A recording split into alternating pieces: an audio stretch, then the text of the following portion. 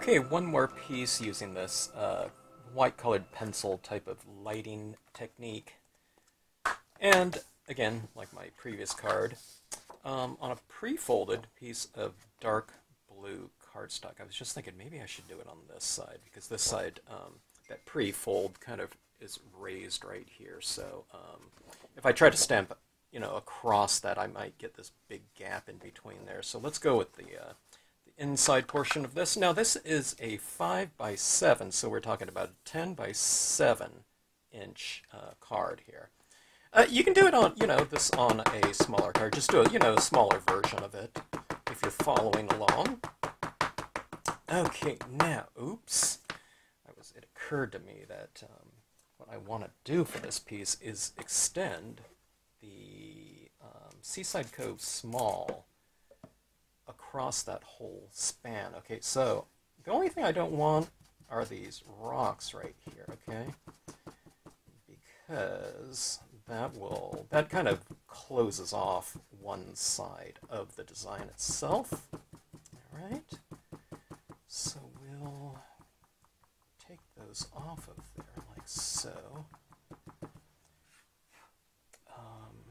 All right, let's see. I need to make sure that I have the right side. Okay, I'm going to put a bit of a kind of a shoreline on this, so I'm stamping it about an inch from the bottom. You can go an inch and a half, 2 inches, whatever you want. This one's going to be pretty sparse in terms of the number of images used. I want it just very sparse and tranquil and whatnot. All right, so you can see that's where that ended right there. I might have to go, let's see, I might have to go 3 times here. I wasn't expecting that. And I'm just eyeballing it, okay? I'm not going to spend a lot of time with my positioning. By the time I add the lighting to this piece, I might blend in a little bit of black ink too. I don't know, it's just not really that big of a deal, all right? To get everything so precisely lined up. I designed these stamps that way to take, a lot of the tedium, which I don't consider the fun part of stamping, out of it. Okay, now let's see, that ends right there. I inked up to about right here. Okay, I need to kind of eyeball it like so, and I'll go like this. Now, like I said, my horizon lines aren't going to match up perfectly. If I do, it's going to be luck. I just want it, I don't want it a 1/4 inch off or something like that, but if it's, 1/8 of an inch off or something like that, no big deal. See, right there, close enough, right? And we have this area right here. So let's finish that off with another portion of this. Let's go for like an interior portion right here. As opposed to these rocks right here. Because I did get some of the rocks right there, so already. I don't know, I could go for more of those rocks right there. And I already inked it up. Okay, so let's go right about here. Okay, now let's see if I can get this. My tack and feel is kind of all gummed up, so it's not completely transparent, but, close enough. Okay, so see what I mean right there?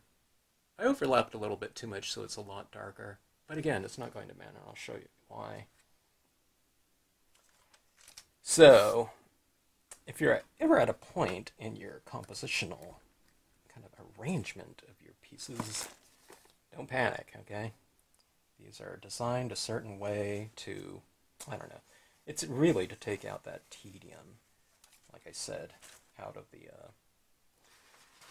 the process. We don't have to consider, a lot of different things that we're doing, which doesn't mean that you're not, reasonably careful in terms of your placement and stuff. You don't want these things, like I said, a 1/2 inch, apart from each other, skewed or kind of going down in an angle. But even if you did, You know, there's certain things like what I'm doing right here. See, I'm going in here, and I'm going to add a stronger horizon line, you know, across this, okay? Now, I'm not going to add in so much that I'm just obliterating everything, okay? There's just a paper towel and some more of that pigment ink that I used. You can use, this could be a dye-based ink too, you know. You could have stamped things out with a dye-based ink. This is a dark blue cardstock, so I happen to think that the pigment ink stands out a little bit better because it's a thick ink. So it can get into the, you know, the grooves of this paper, the texture of the paper a little bit easier. Okay, see what I did right here? See that horizon going like that? And we'll do the same thing over here. So it's going to go across that, you know, that transitional area where there's two stamp designs. Stamp impressions, I should say, joined together. All right, so go like this. Now see, I'm a little bit off over here, so I'm going to just, you know, create that extra space with this piece of paper right here. So in other words, it's really down here if I masked it off completely, but I missed it a little bit, so I'm just coming up here, and I'm just creating a higher horizon line. Okay, where it didn't match up. One was a little bit higher than the other, again, so. And this is what I'd be doing. It's not just for this technique. You can do this with, you know, like I said, yeah, it could be matte, cardstock, glossy cardstock, white paper, or whatever. Maybe instead of using black, you'd be using blue or something like that if it's, you know, high noon or something like that, or whatever time of day. Sunset, you'd be blending in maybe oranges, reds, pinks, whatever, you know, whatever colors. Twilight, could be whatever twilight colors are, greens, etc. All right, so see that right there, my horizon? Okay. One thing I didn't mention, of course, we're working with the front and back of the card. I like doing that on these pre-folded cards, or, I don't know, it kind of makes for, it makes for a splash, so I'm going to kind of design my composition with only this portion in mind, okay? So it has to read as that, but then you open it up and, you know, it'll have kind of a secondary kind of a compositional theme to it, you know, because, you know, it can't help but have a little bit of, you know, of a different spirit when you open it up, you know, because it's an equal amount of area, you know, in the space. Okay, so adding some additional tone down like this. Just kind of creating a little separation between the waves and the sand down here, okay? I'm going to go in between some of these waves as well. We'll enhance a lot of the lighting, though, with the use of some colored pencils. I should use a black colored pencil, black and white colored pencil, you know. But this is covering a lot of space right here, you know, just because it's wide. Okay. And I'm going to come up in the sky and do something similar up here, okay?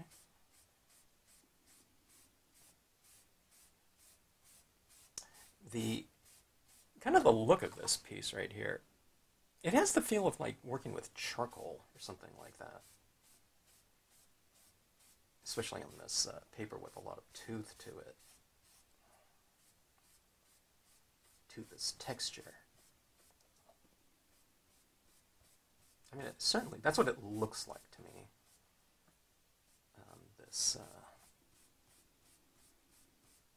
This media and surface combination.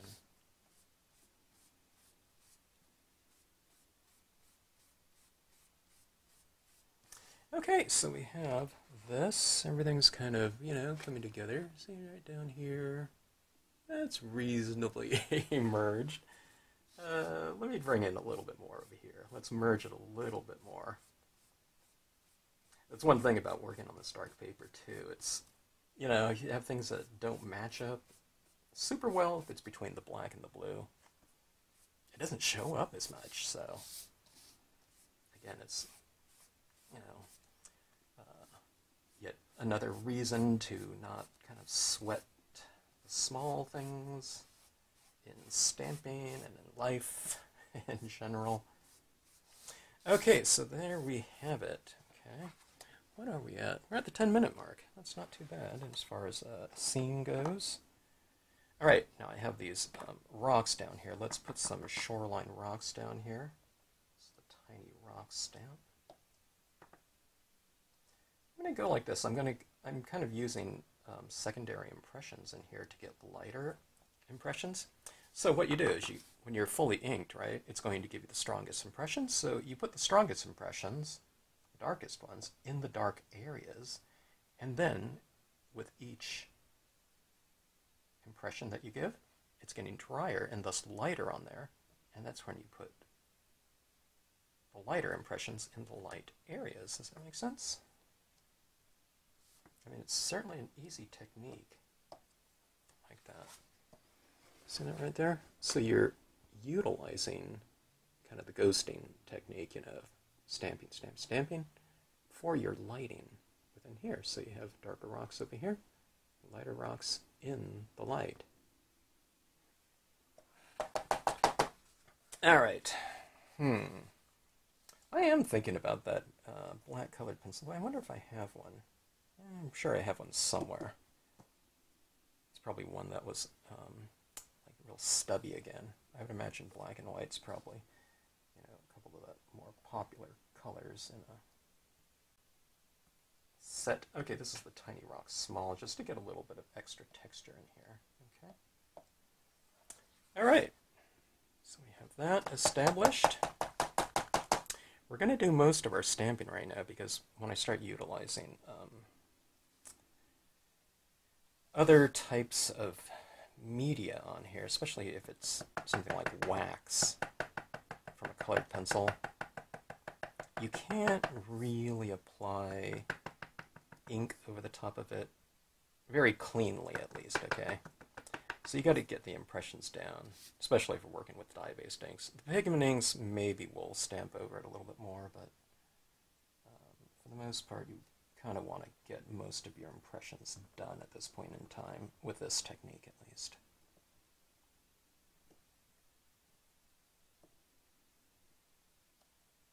Okay, look at that right there. Actually, I had a little bit of a seam right there that wasn't, you know, looking terribly good, so I just stamped my figure over that. Instead of being over here, you stamp it in front of that kind of weak spot in the background. But I'm still looking for, I mean, I usually look for this anyways, or try to achieve it in my pieces. I like real tranquil, calm pieces, usually. Not everyone. Sometimes I want something a little bit more dramatic, but in light of the weather events of this period of time, I think something nice and calm for everyone to look at might be in order. All right, this is the winter brush. This thing's not a winter scene that I'm necessarily doing here, but doesn't matter. You can use whatever, you know, types of foreground imagery in here. It's like coastal, you know, grass or something like that. Weeds, coastal weeds, pickleweed or something maybe. Or this just could be a very large lake. You can put trees on the other side of this and it becomes, you know, a lake, as opposed to like this large kind of expanse, you know, of a huge lake, you know, one of the Great Lakes or something like that. You can even put palm trees in there and it becomes tropical. So, you know, it's whatever you want to do. You can customize, right? Okay. Now, I think I want to do some sort of moon around here. I was thinking about doing this graphic statement and stamping the word moon up here, and then coloring in one of these O's right here, and then making that the moon. But since I'm doing a two-page spread, maybe I'll do it twice. I'll do something like that. So I'll have like a regular moon over here, and then maybe the word moon on the other side, kind of reiterating the theme. Something like this. Moon. I can put it right in the middle. Or up in the side. I'm not sure. Let me figure that out in a bit here. Okay, so I think I want to put some sort of moon image up here. Let me go and figure out what stamp I want to use for that. And we'll continue. All right, we have our moon here. And let's get this one added in. This one's a glowing orb. I don't know, I was running out of things to call. I have so many different moons in the line. Let's see, where do I want to go with this one? Do I want to go higher, lower? Maybe kind of lower on the horizon. I don't know, let's do that as a little change of pace. I don't know if that's really a change of pace. I have it coming up from the horizon sometimes. Not this particular moon, but I'm just talking about any moon in general. Okay, so we have that right there. Kind of creates a little bit of a dynamic, having it a little bit kind of in an angle like that. Slightly off-center. All right, now let's go with, let's let that set up a little bit, and while that's setting up, in other words, drying, I'll stamp this word stamp over here, just moon. Kind of deciding, do I want to go with the moonlight or just moon? Let's go with the moon. In the spirit of the movie called Moon, which I'm guessing none of you have seen. I don't even know if I heard of it. It's not like on streaming video.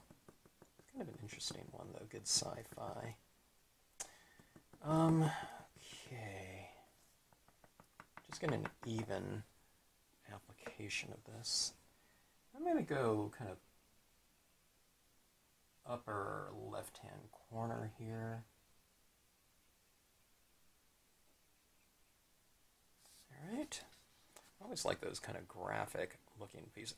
It would have been kind of interesting down here on the horizon too, wouldn't it? All right. Now, we have this moon right here, and the thing that I've been kind of experimenting around with, I think it looks, I could just fill that in with colored pencil, white colored pencil. As I say it, I'm thinking, should I do that? Maybe I should, you know, but I think I'm just going to go with the white paint pen. I don't know, it comes out as a stronger focal point. Okay, it's just, you know, using the acrylic pen. All right, so filling in, it really stands out though, because it is so light. Even that impression of the blue, white over here, over the blue, it comes out a little more translucent, but this is, you know, without question, kind of the focal point of the piece.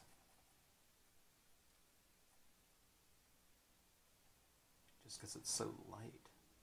So,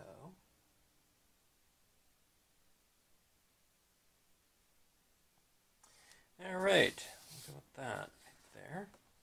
Now we're going to have to mute that a little bit, but we'll just go with that for right now. Okay. All right. Now, do I want to go a little bit more mixed media here, or I'm tempted to bring in this Brilliance ink in here, but from a textural standpoint, it might be better if I just go with, you know, some of my pencil.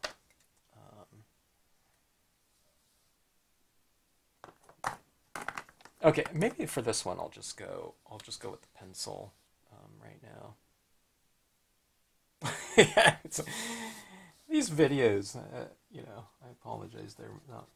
I should do some actual instructional videos, you know, I'm always doing these kind of experimental ones, which I hope, you know, are, you know, somewhat instructional if you can follow them. The quick scenes there, you know, kind of the, what do I call those ones?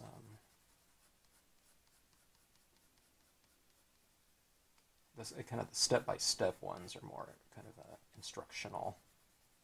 But, okay, So we're looking at this, and where is the moonlight going to be? Okay, now I brought in a lot of this tone right here, and maybe I should have went only to right here because it stands to reason that this moonlight would be, you know, kind of right over here. I don't know, maybe this is a shoreline that kind of wraps around this way though too. You know, we can do that. Actually, that might be a good idea.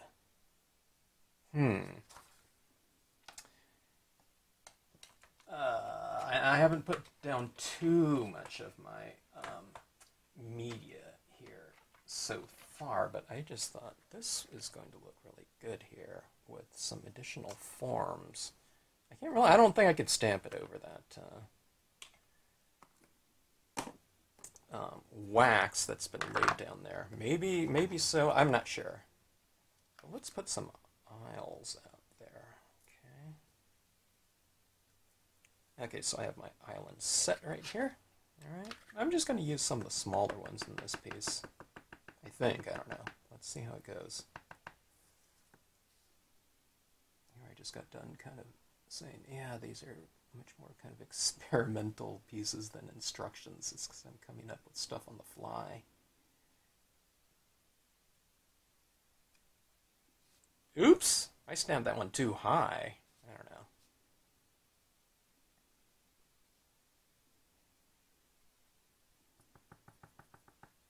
I'll build it up.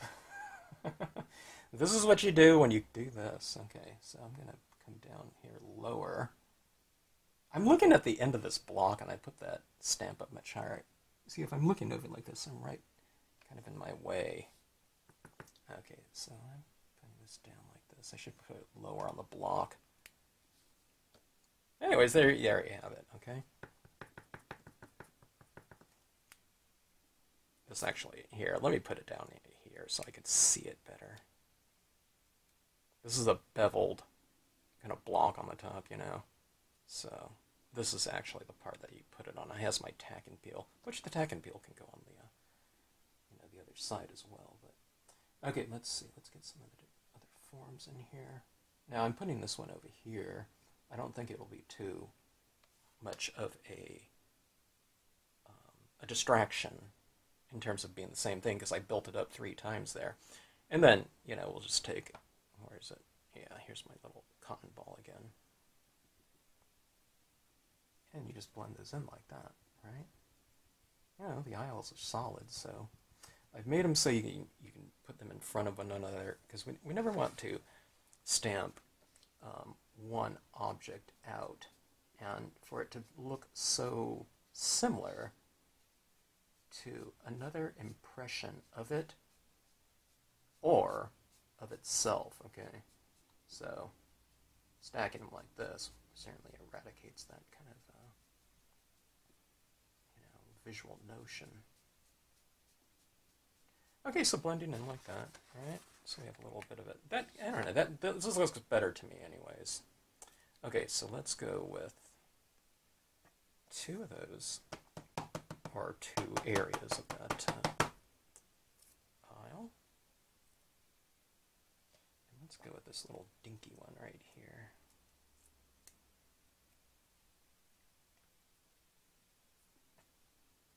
Kind of has that Baja Peninsula type of look to it.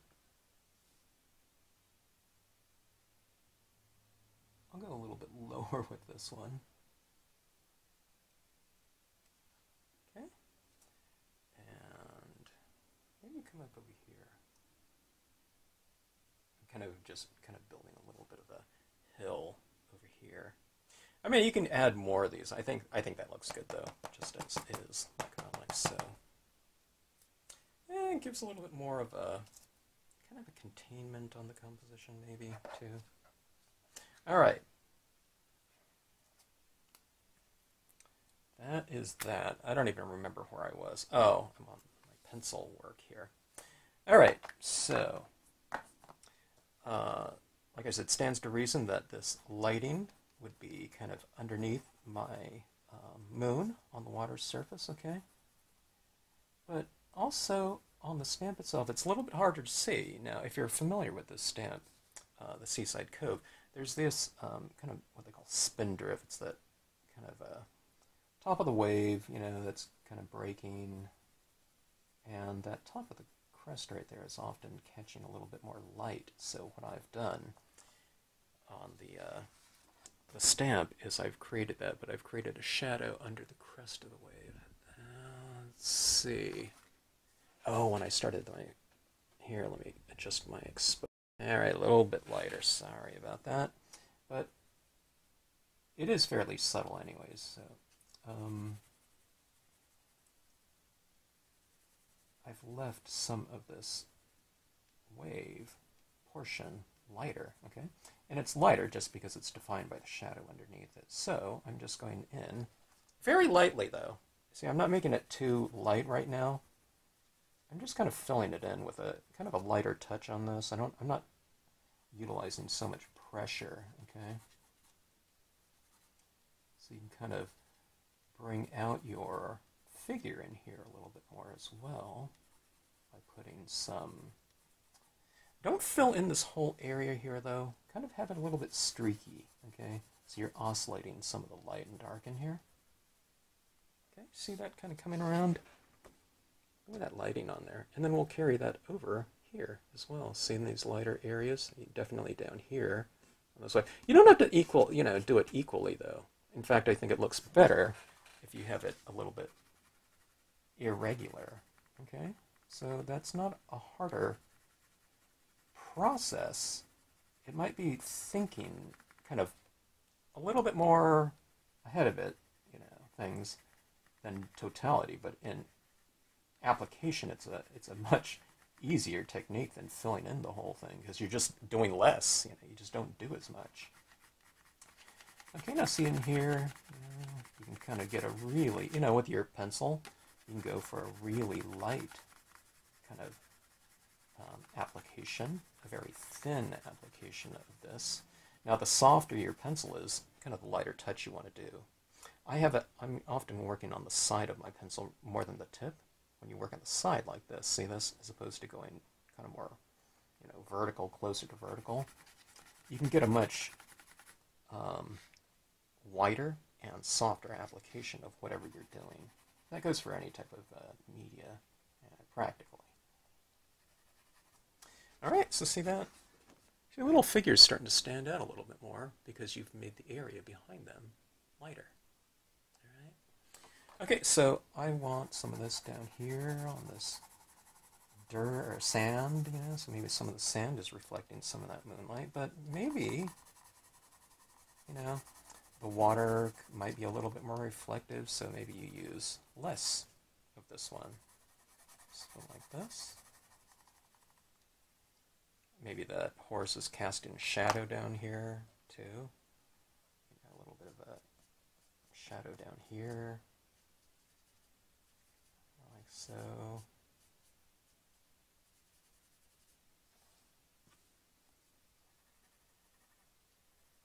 Yeah, through the legs there's no shadow here, but the shadow is kind of more back here.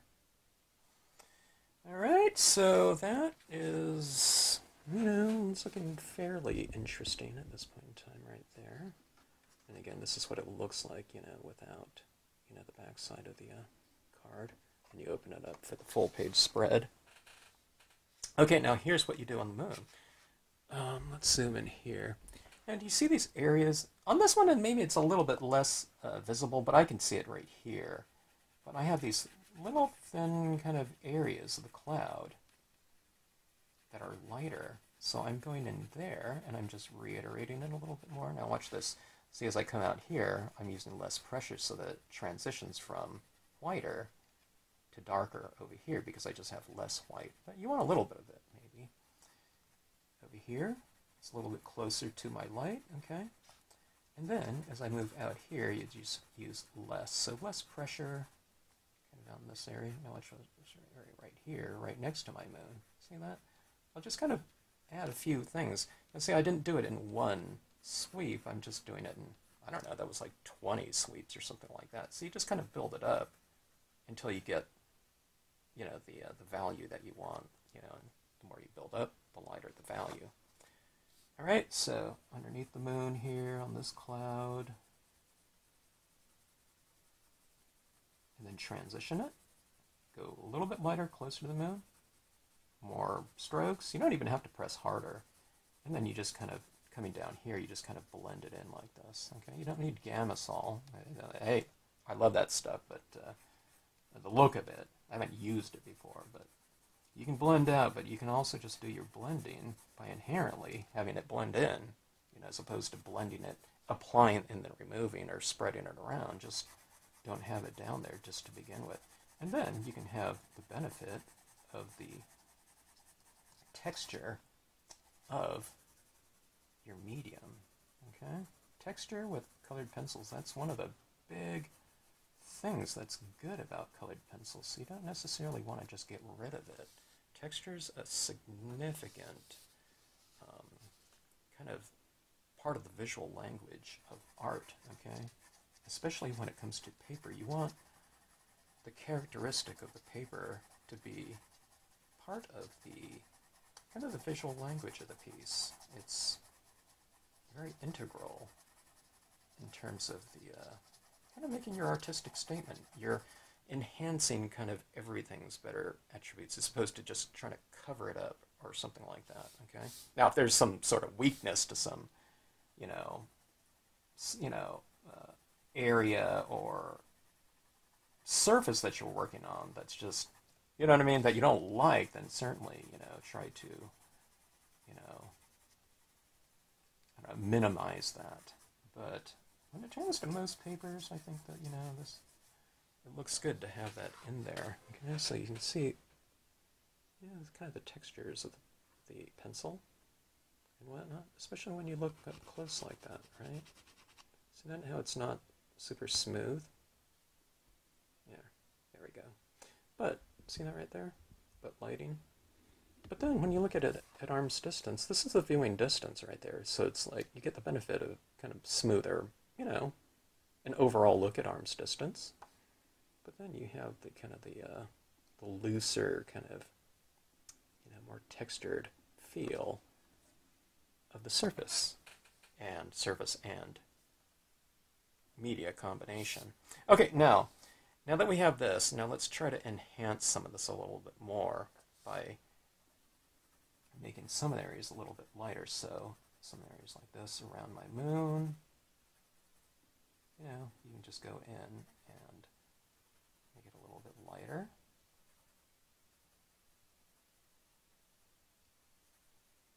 So, okay.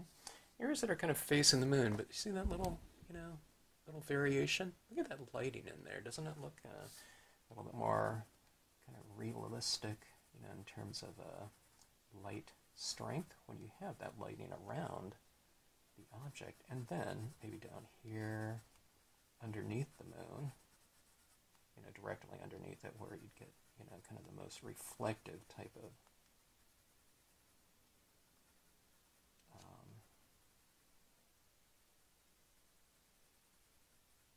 kind of reflected light, or I don't know, yeah, it's like a visual dialogue, lighting dialogue, or whatever. When you add this down here, it makes a stronger case for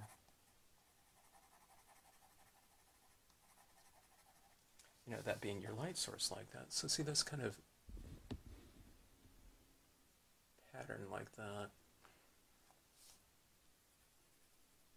It's kind of, I don't know, I call it visual dialogue between our light source and the reflected light down here, like that.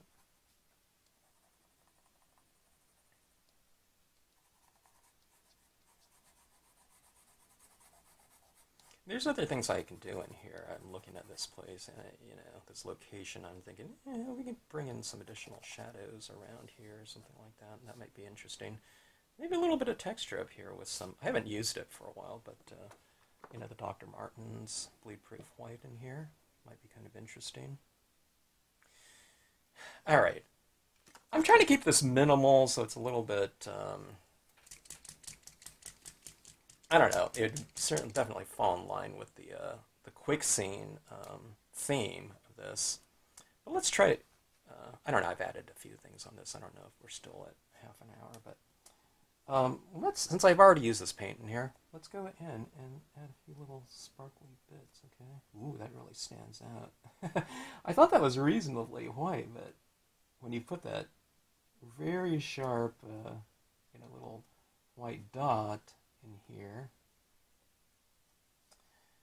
From this pen, it really, that is very white like that, so it just comes to show you how, kind of dull white that colored pencil gave me. I'm not using a really good colored pencil. I need to find mine. I have a bunch of them somewhere, but this one's kind of a real hard one, but if I had a softer one, I can get that. But here's this little sparkly, kind of shimmering lights like that. They almost stand out a little bit too much. Be able to kind of mute a couple like this. I'll kind of just blend them in like so. But, I don't know, I think they look okay. Little glistening type of things in there. I think I need to bring these ones a little bit closer. I need to taper these ones off a little bit more. Okay. Alright, so we'll do that. And, okay, this is what I wanted to do too on here. Sometimes I think that moon can be a little bit too sharp. I don't know, I think it looks okay, but I think this will look even better.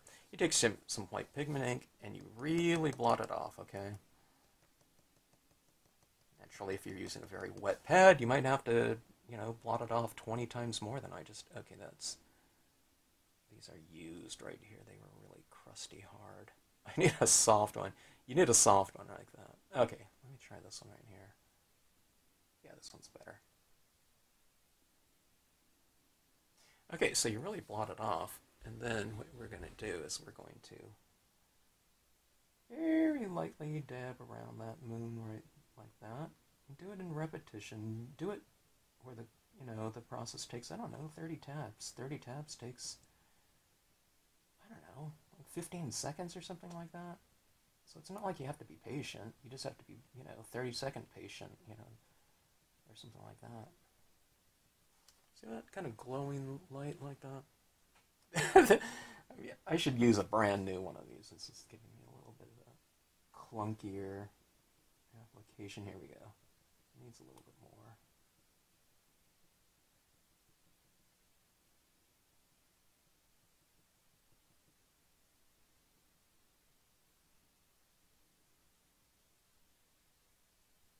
After all, this stamp is called Glowing Orb. Now it's really glowing like that, isn't it? Let's put a little bit down here. Let's put some of this little bit on some of these lighter. Ooh, that's a little bit too much. Kind of these lighter areas of the waves or the ripples. I think if I put this moon and I make that one of those O's, that kind of glowing type of thing, I think that would be too distracting. So let's just go like that. All right. Now let's see. I tell you what. It's moon, but let's put in a few little extra stars over here. I'm going to do these ones really small. But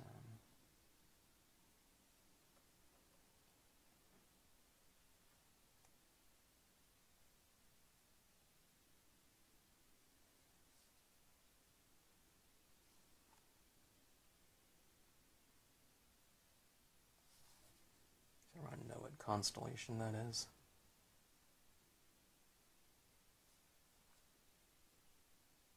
I'll go a little bit larger.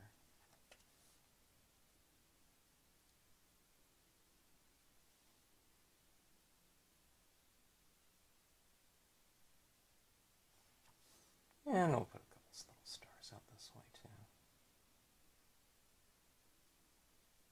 Kind of from a textural standpoint, I don't know, I think it looks pretty good. I don't know if we'd see so many stars out there on a full moon night like that, but hey, who cares? I think if I'm really tempted to put some little kind of sparkly little splashes over here, but I think it would distract from this, this piece like that. So anyways, here's your card. Okay, I need to adjust my exposure. Okay, look at that. Isn't that, I mean, that is some really fun lighting for me. I guess it's, I don't know, maybe having a really hard pencil is good. This is a Faber-Castell Kohl Erase. I don't even know if they make these anymore. This came out of my supplies from 20 years ago, but having that real dull kind of, lighting in there coupled with the brighter light, I don't know, that's pretty effective. But here's the card again, it's like this, you read it like this. Cards, that are kind of front and back, I believe they're read like this, and then like this. Kind of see that you got that Orion in there, constellation. And then they're read like this. I see it as not as one piece, well it is, but I see it as really like three pieces. So you want to kind of make them read, accordingly. It has to be reasonably interesting. Now I don't want this one. The backside is usually not going to be as interesting with, with a significant focal point as your main piece like that. But then look how they read together like that. And then, your card, right in there as usual. Something like that. But, yeah, oh, here, let's do something like this. Let's add a little bit more interest, okay, to this back one. But let's keep it very subtle, okay? Which one of these was I working with? Okay, so let's go on some of these kind of larger stars. Here. I don't know if it was that side that I was working with.